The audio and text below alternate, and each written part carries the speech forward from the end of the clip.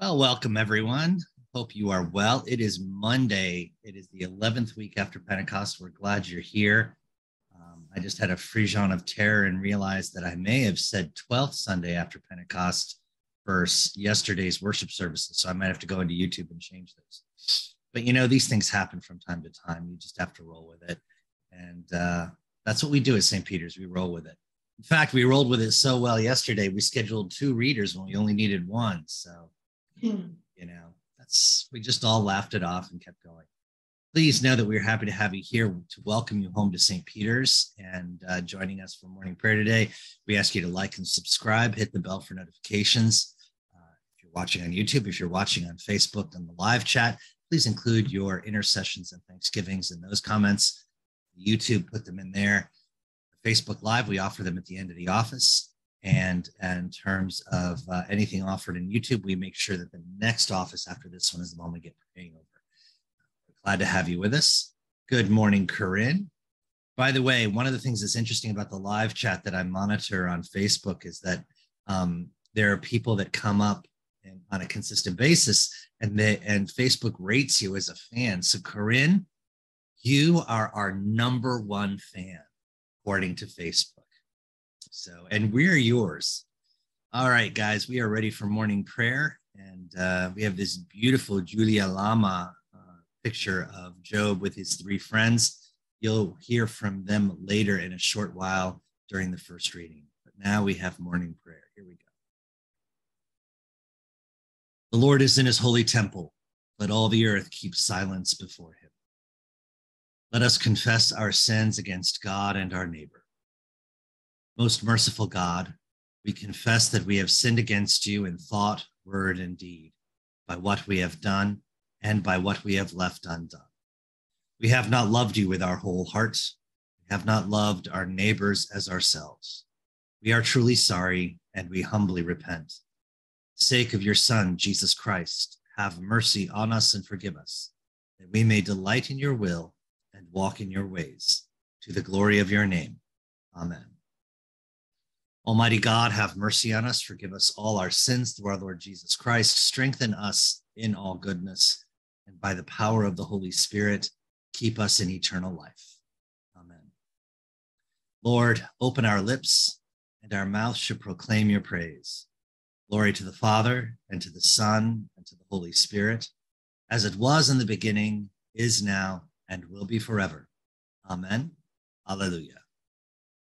Please join me in unison for the antiphon and invitatory. The earth is the Lord's, for he made it.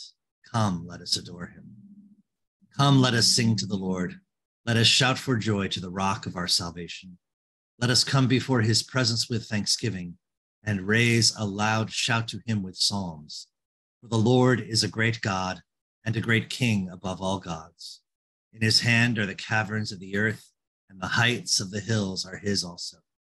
The sea is his, for he made it. His hands have molded the dry land. Come, let us bow down and bend the knee and kneel before the Lord our Maker. For he is our God, and we are the people of his pasture and the sheep of his hand. Oh, that today you would hearken to his voice. The earth is the Lord's, for he made it.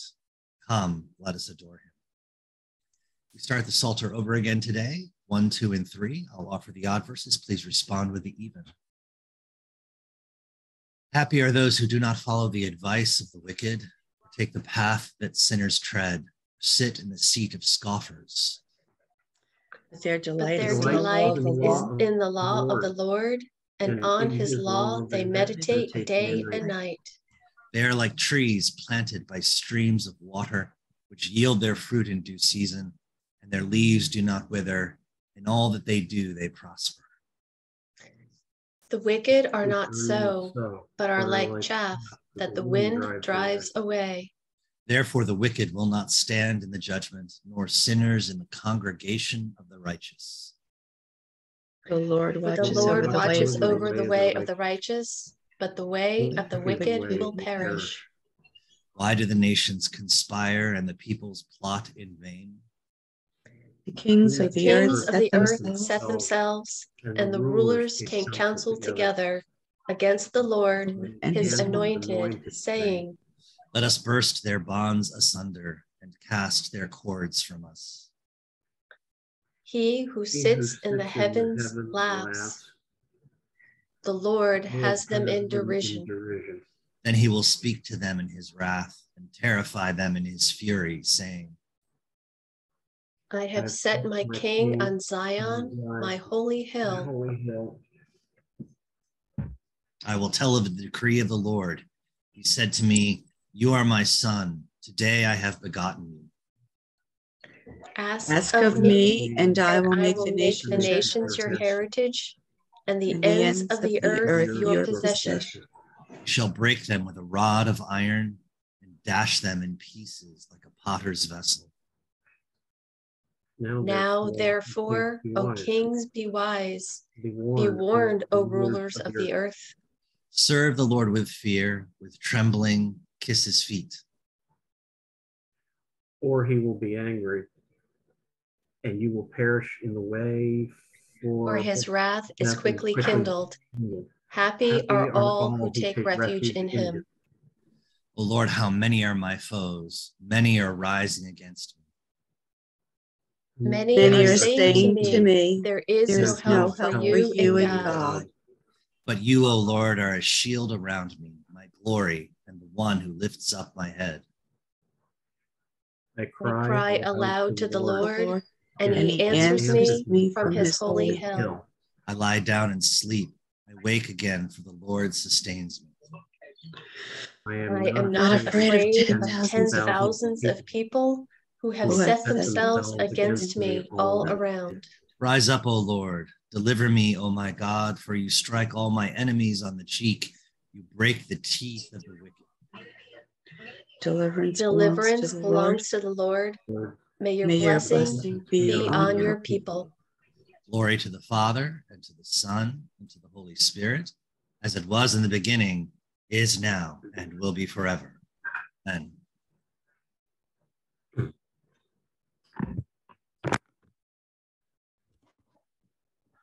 A reading from the book of Job. Then Eliphaz the Temanite answered, call now, is there anyone who will answer you?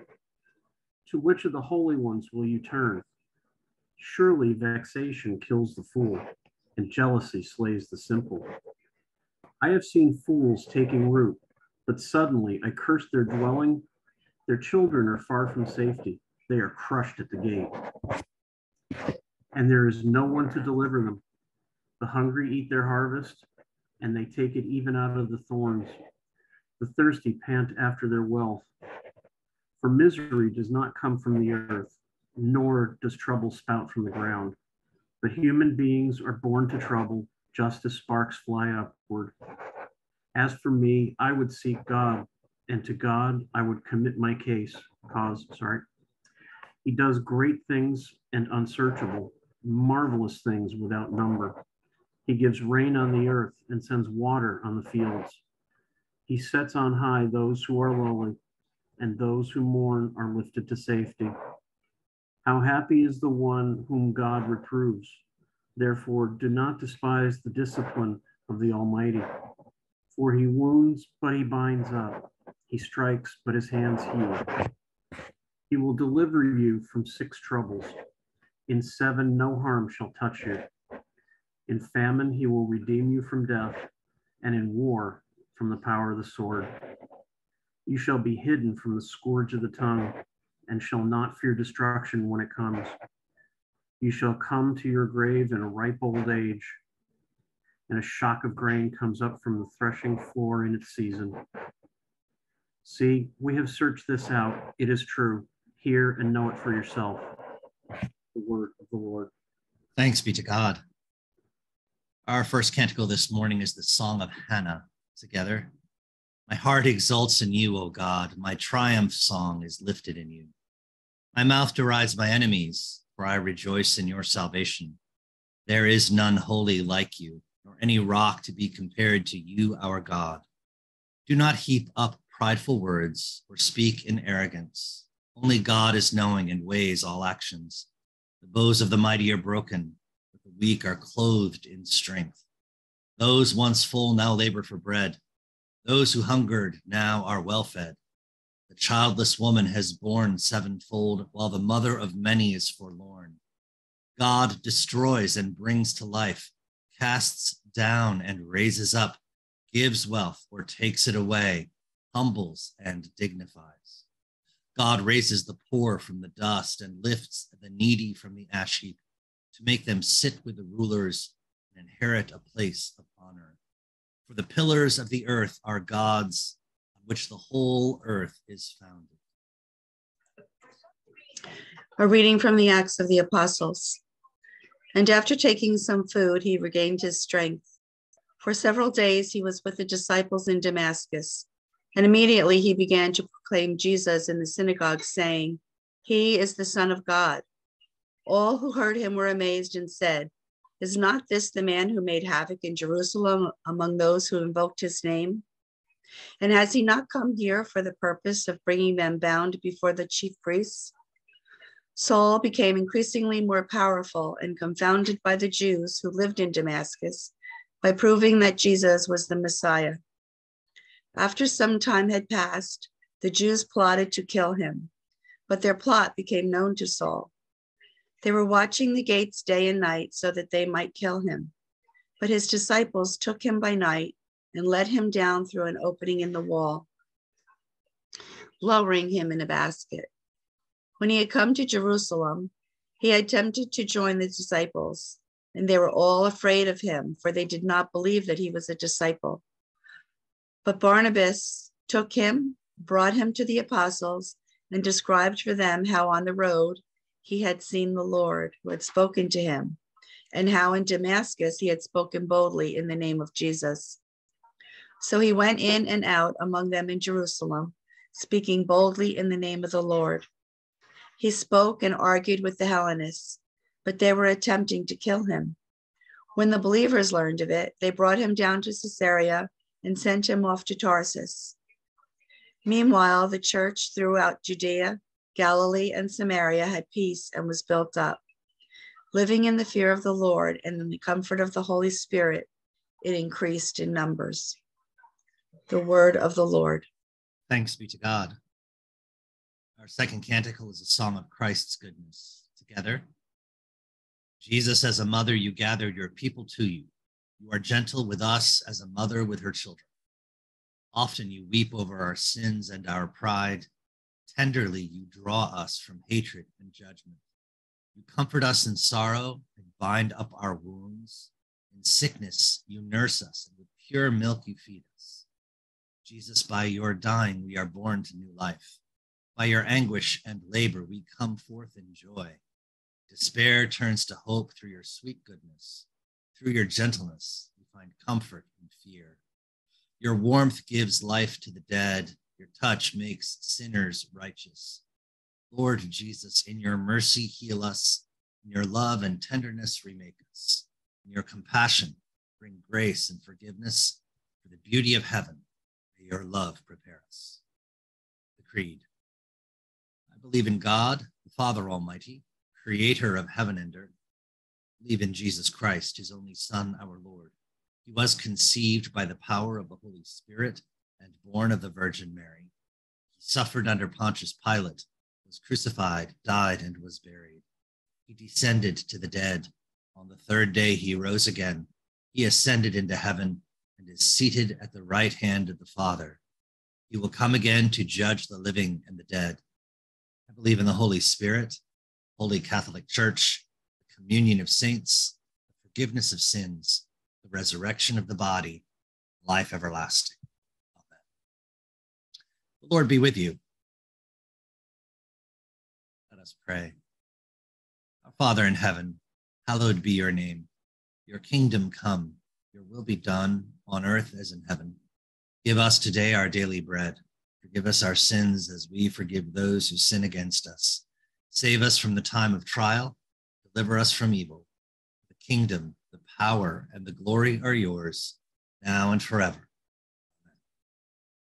Amen. Show us your mercy, O Lord. And grant us your salvation. Clothe your ministers with righteousness. Let your people sing with joy. Give peace, O Lord, in all the world. For only in you can we live in safety. Lord, keep this nation under your care. And guide us in the way of justice and truth. Let your way be known upon earth. Your saving health among all nations. Let not the needy, O Lord, be forgotten. Nor the hope of the poor be taken away. Create in us clean hearts, O God. And sustain us with your Holy Spirit. Grant, O merciful God, that your church, being gathered together in unity by your Holy Spirit, may show forth your power among all peoples to the glory of your name, through Jesus Christ our Lord, who lives and reigns with you and the Holy Spirit, one God forever and ever. Amen. O God, the author of peace and lover of concord, to know you is eternal life, and to serve you is perfect freedom. Defend us, your humble servants, and all assaults of our enemies, that we, surely trusting in your defense, may not fear the power of any adversaries, through the might of Jesus Christ our Lord. Amen. Almighty and everlasting God, by whose Spirit the whole body of your faithful people is governed and sanctified, receive our supplications and prayers which we offer before you for all members of your holy church, that in their vocation and ministry they may truly and devoutly serve you, through our Lord and Savior Jesus Christ. Amen. Please join me for the prayer attributed to St. Francis. Lord, make us instruments of your peace. Where there is hatred, let us sow love. Where there is injury, pardon. Where there is discord, union. Where there is doubt, faith. Where there is despair, hope. Where there is darkness, light. Where there is sadness, joy. Grant that we may not so much seek to be consoled as to console, to be understood as to understand, to be loved as to love. For it is in giving that we receive, it is in pardoning that we are pardoned, and it is in dying that we are born to eternal life. Amen. Welcome your intercessions and thanksgivings. Okay, I'd like to pray for Tara, who's having surgery this morning.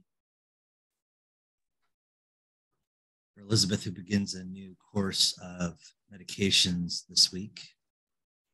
Give thanks to the birth of Malia Renee and for her parents, Nicholas and Caitlin, and for their animal companion, Petey, the pit bull, as he gets used to the expansion of the pack, takes care of his little puppy. Pray for John that he'd be comforted and given strength in this troubling time, and that I can find the right words to share with him, and he'll be okay. Amen. Give thanks for a fruitful day yesterday in church for the whole community. We pray for the family on Tice Avenue in South River who lost their home to fire, and for their swift recovery from that trauma. Give thanks that no one was hurt.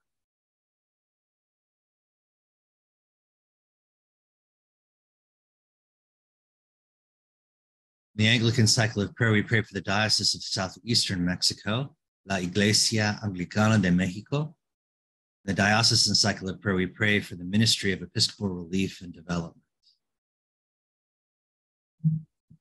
Grant, O God, that your holy and life-giving Spirit may so move every human heart, and especially the hearts of the people of this land, that barriers which divide us may crumble, suspicions disappear, and hatreds cease. That our divisions being healed, we may live in justice and peace through Jesus Christ our Lord. Amen. Please join me for the general thanksgiving. Almighty God, Father of all mercies, we, your unworthy servants, give you humble thanks for all your goodness and loving kindness to us and to all whom you have made. We bless you for our creation, preservation, and all the blessings of this life, but above all for your immeasurable love and the redemption of the world by our Lord Jesus Christ, for the means of grace and for the hope of glory. We pray, give us such an awareness of your mercies that with truly thankful hearts we may show forth your praise, not only with our lips, but in our lives, by giving up ourselves to your service and by walking before you in holiness and righteousness all our days. Through Jesus Christ our Lord.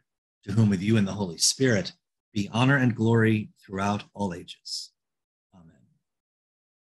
Almighty God, you have given us grace at this time with one accord to make our common supplication to you. You have promised through your well-beloved Son that when 2 or 3 are gathered together in his name, you will be in the midst of them. Fulfill now, O Lord, our desires and petitions as may be best for us, granting us in this world knowledge of your truth, and in the age to come, life everlasting. Amen. Let us bless the Lord. Thanks be to God. Grace of our Lord Jesus Christ and the love of God and the fellowship of the Holy Spirit be with us all evermore. Amen. Amen. For all you folks who have a little bit of OCD in them, just want to celebrate the fact that we got to the last line in the last page at the very bottom of the page. So let us rejoice and give thanks in this day that the Lord has made. So glad you have all been with us today. Please know that we've been happy to have you. Like and subscribe, hit the bell for notifications. If you are watching on Facebook, follow along. You'll get notifications when we are live. And of course, you'll always get notices of when we post content if you subscribe to our YouTube channel, which we're posting content all the time. So glad to have you with us. Welcome home to St. Peter's. You are in the midst this week of the dollar sale, all clothing in shop at St. Peter's, $1 a piece, as they get ready to close for a week and retool for the fall. As well, if you wish, contact the office if you desire to make a donation on behalf of the family on Davis Avenue. We're taking those in. We'll distribute those to the police department, which is coordinating that. In all things, it's been great to see you. We will see you for evening prayer at 5 p.m. For now, dear friends in Christ, welcome home to St. Peter's. Take care and God bless. Bye-bye. Bye. Live long and prosper.